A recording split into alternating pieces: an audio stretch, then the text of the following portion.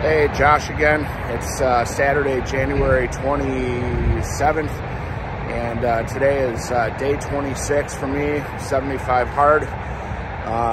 Boy, oh boy, this has been a long week. I hurt my back late last weekend, maybe Sunday night, Monday morning. It really started to bother me. Just horrible pain between my hips and lower back, upper glutes. Really difficult to do my workouts.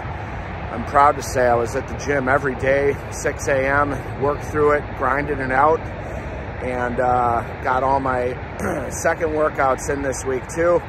Today, finally starting to feel better. Just still a little sore, but way better than it was all week.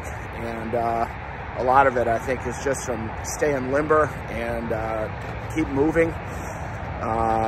Anyway, today's a good day. I feel good. Took progress pictures last night, and I'm pretty pleased with the results of that.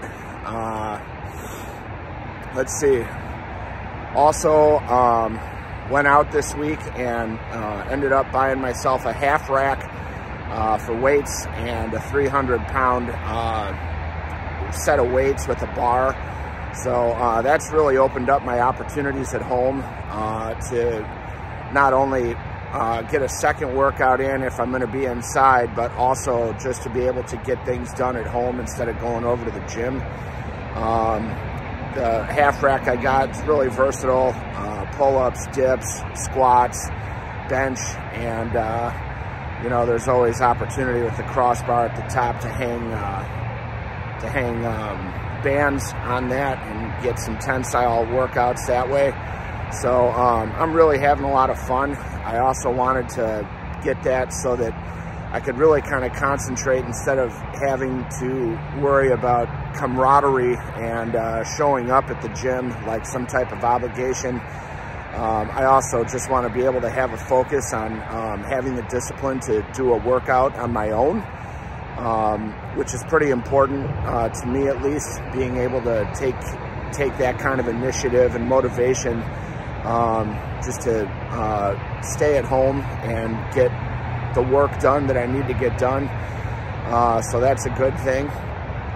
Not much else to report. It's warm today here in Chicago. It's probably pushing about 40 degrees. It's super damp, maybe on the brink of drizzle, but not really. Just kind of raw outside, but it's humid and it feels good. Snow's starting to melt, and just a good day. That's progress for this time. See you again in a few days.